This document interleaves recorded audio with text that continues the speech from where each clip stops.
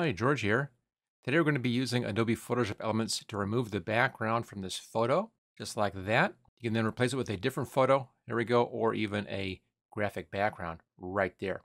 Now, if you recall seeing this video in the past, that's because I did this back in 2015 and it's still a fairly popular video, but Photoshop Elements has improved and it now has some better tools to use to remove the background. So we'll see how we can do this today. So let's close this project down. I'll leave this here and I'll reopen the original dog picture, which is right here. There we go. There's the original photo. And we'll start from this. Now, the first thing you need to do is to make a selection around the dog. Now, more recent versions of Photoshop Elements can use the select subject, which we'll be doing here. If you have an older version and you don't have select subject, and it's right up here where it says select, and you'll see subject right there. If you don't have that, then just use the Lasso tool. Click on New, set your feather at 0. We don't need that. And then just make a quick selection just outside of the dog. It doesn't have to be accurate by any means. You can go a little in or a little out, and you're just fine. Just go right along the edge of the dog like this. And work clear on the top.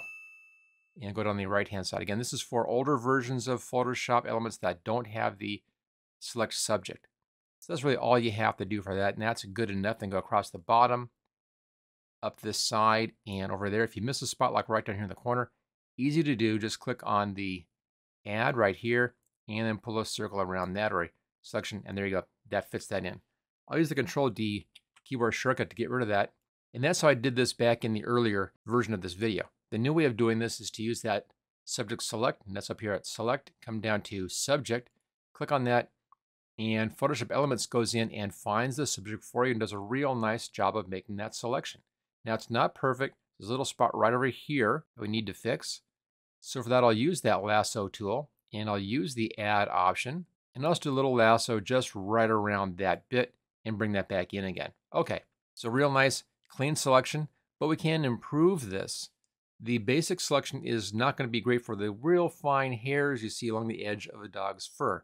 So I want to keep some of that in, and for that, there are two options in Photoshop Elements. One is the refine edge. We'll be using this tool.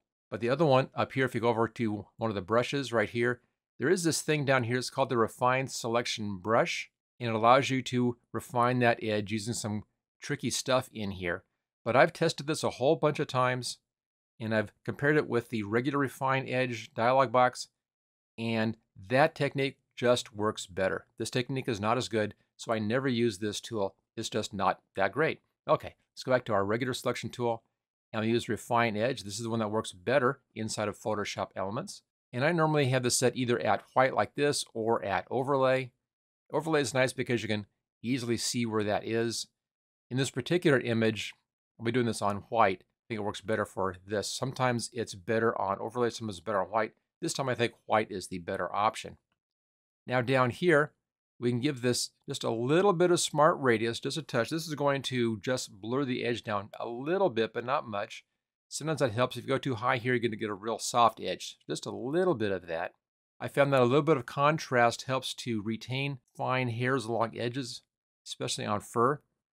And I found 15 or 20 works out well. I'll do 20 here, so it's a little bit higher contrast. We'll come down and we'll decontaminate the colors as a final output step. But here's my basic settings to get the best results from this tool. And we have this little crosshair thing here, and here's a size 33, and that's pretty good. It's just a little bit larger than the edge, and all you have to do is just to pull it right along the edge. Now I have the plus sign outside of the subject, and then I'm brushing along that outside part of the edge, just like that. And I tend to do it in just a few little steps like this, just go a little ways, and then let go a little more, and let go, and just let Photoshop Elements come in and figure that edge out for us. There we go. Just work your way around. There it is. And this does a real nice job of doing that. Now, it's going to be giving you a little bit of a thinness along that edge, and that's because we had that radius up here, smart radius. And that helps to retain those little fine hairs. The contrast helps to make that edge more contrasty, and the combination of those two should give us the best effects. You see if we can get some real nice hair right along the edge, real nice bit of fur showing. So it's doing a very good job in here with that. Now we'll just go clear around the whole edge of the dog in here. There we go. As we got those little fur bits right there as well. And right along here. And we'll just finish up just along the bottom right there. And that gives us a real nice edge. There's a little bit of coloration up in here. That should mostly go away when we decontaminate our colors and move this out to a new layer. All right, that's all we have to do here. It looks very good. Let's now come down and decontaminate colors right here. And you want to output to a new layer with layer mask. Everything else is fine. Choose OK. And there we go. Here's our new layer, and there's our transparency. And it's really that easy to do. Okay, now we want to be bringing in a new background into this. And that's also easy to do. Let's go over here, and I have this picture. I'm just going to float this window like that. Just pull that down. Now, if you're new to Photoshop Elements, if you haven't been watching my videos a lot, you may not know this one trick. And let's go up here to Edit, come down to Preferences and General right here. Brings up the General tab. And make sure that this checkbox is checked. Allow floating documents in expert mode. So it'll look like that by default. Just check that checkbox, choose OK, and you can then float your windows. I like doing this just because it's really easy to then grab a layer from your one file and drag it into the other file just like that. It's just real easy to do that. Okay, let's get that out of the way. And now go up to the Move tool. And the image is not quite an exact fit. As you can see, it's good side to side, top to bottom. I'm just going to pull the bottom, just pull it down just a touch so it fits properly. There's that image. Edges look good. Let's now take this layer and drag it straight below our previous layer. And there's that new background. And that looks great. Now, there are a couple things in here, and you'll see this more in just a second. And that's we have this kind of a green tinge down here underneath the fur. This is green from the grass that the dog was sitting on. This works out just fine in this photograph. If you put something else back here, that's going to be a little odd. So let's see how that's done. And this is a good time to change our backgrounds again anyway. Now we'll be using the background tool over here under graphics. And if you're doing that, it's going to change your actual background layer. Now I always like to save my original photo in my project just in case I mess up. I can always go back to that. So where it says background, right click on that, duplicate layer, choose OK. And that layer is hidden. And that's my safety right there. Okay, now I'm going to hide this. I'll show our background. That's the original. Then come down, click on Graphics. And over here, we have Backgrounds, Frames, Graphics, Shapes, and Text. I'm in by Type right there. Want Backgrounds. And if you scroll down a long ways, there's a real long list here, a whole bunch of different backgrounds. Tons and tons and tons of these backgrounds. Ones I'm using are way down towards the bottom down here. Right here. Here's one. I'll click on this one. That works out well.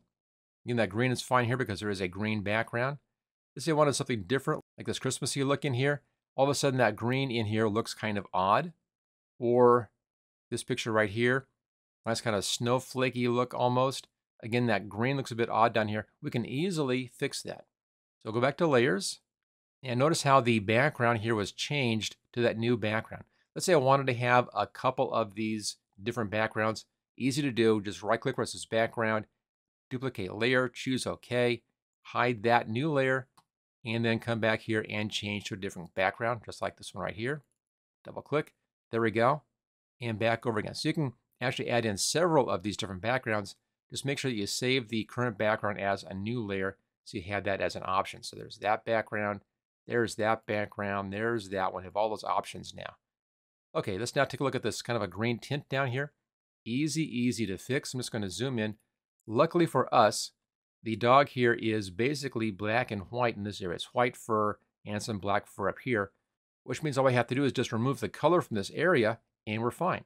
So for that, go over here and grab the sponge tool. Now, normally this is going to be looking like that little dodge tool, or you may see the burn tool up here. Come down to the options, click on the sponge. That's your sponge tool. Set this to desaturate.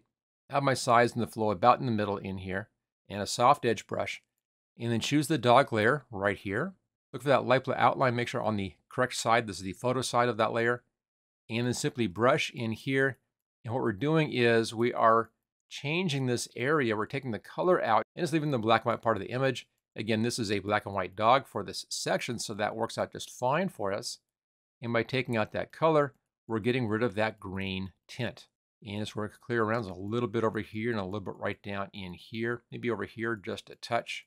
There we go. Again, this works out great if the area tends to be black and white anyway. Or if it's a dark area and you go in real tight, you can do that also to get rid of any unusual color tint. Just go black and white. It works out on a lot of photos this way. Okay, that looks good. We'll zoom back out here to fit screen. And there we go. All that green has been removed down here. And now the dog fits perfectly into this new background. We've even retained those little nice bits of that edge right along in there. Now, if you've recently upgraded to Photoshop Elements 2023, take a look at my new training course for that. There's a link right down there in the description. I also have training for earlier versions of Photoshop Elements. The link also is right down there in the description. Make sure you click on like, make sure you share, and click on subscribe as well so you don't miss on any videos in the future. And I'll see you next time.